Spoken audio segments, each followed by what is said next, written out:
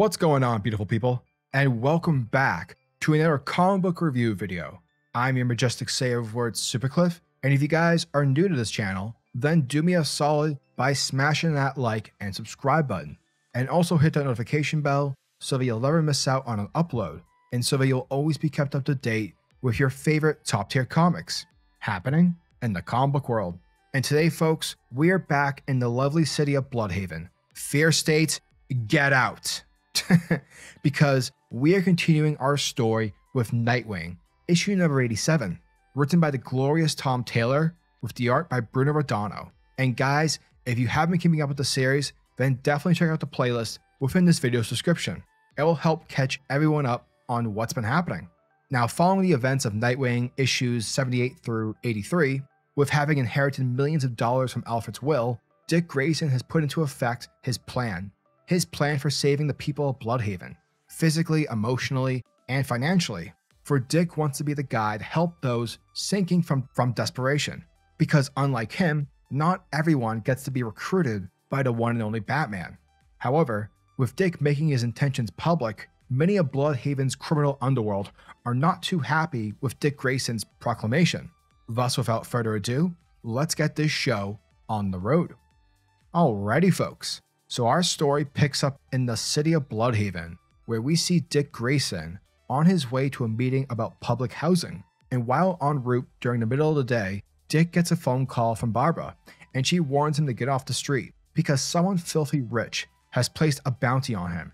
Now Dick, he isn't too worried since, he values the concept of having a secret identity. However, as it turns out, the bounty isn't for Nightwing, rather it's for Dick Grayson. And with that, we immediately transition into this comic's true form, as it turns itself into a legitimate side-scrolling chase epic. And while Dick is running about, avoiding tons of gunfire from hired hitmen, we follow Dick to where he's able to suit up in his Nightwing costume, and thus continuing on with the side-scrolling John Wick-esque fight scene.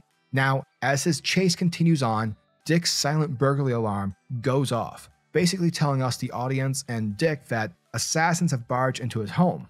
But with no one present but Haley, Dick's newly adopted dog, aka Nightwing, the hitmen, seemingly desperate, capture Haley and immediately drive off, to which we see Nightwing in hot pursuit.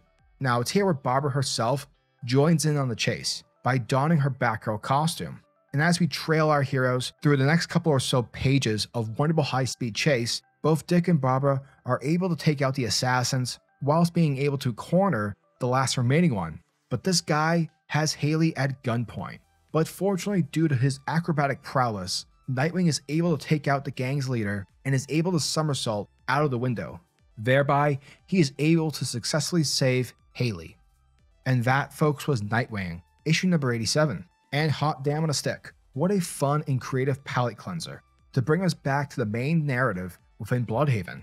Now, typically, I dislike whenever a comic goes full on for an artistic style that we've occasionally seen before in past comics for a page or two, but here the book utilizes the side-scrolling manner from the second page onward. However, this side-scrolling aspect works extremely well here in this comic because it gives us, the readers, a viewing of Blüdhaven that I don't think we've ever actually seen before. For almost every section of the city is detailed with incredible artwork and a sense of life and community. And it's simple things, from seeing the homeless area, seeing people in their winter coats doing whatever it is that, they're doing, or things that perhaps we see in the everyday life. Like, for me, whenever I go into Boston, there's always a giant pride flag that I see against a giant building whenever I take the exit, whenever I go to park in the parking garage. And in this book, we see it hooked against a giant building as well.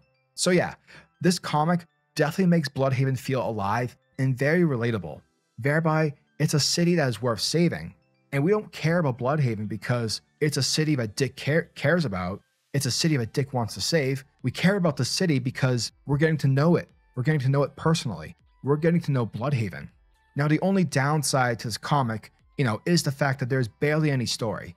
And yes, that may be true, but I think this comic's main goal was to bring its readers back into Blüdhaven, whilst at the same time wanting to show us what Dick is planning to save. And also to remind us that, Tom Taylor's words are back in Blüdhaven, along with the art by Bruno Redondo and the colors by Adriano Lucas.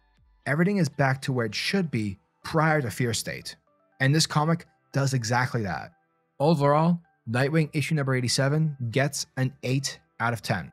And guys, if you like this video, make sure to hit that like button in order to show your support to the channel. And tell me, what are your thoughts and opinions on this issue? What do you guys think whenever, a writer or an artist, they use a visual artistic style to sort of narrate the comic? Do you guys appreciate that, or do you prefer the basic reading experience that comics usually do, with like 6 or so panels each page and it's not like a side scroll? But yeah, let me know your thoughts and opinions down in the comment section below. And until next video, peace.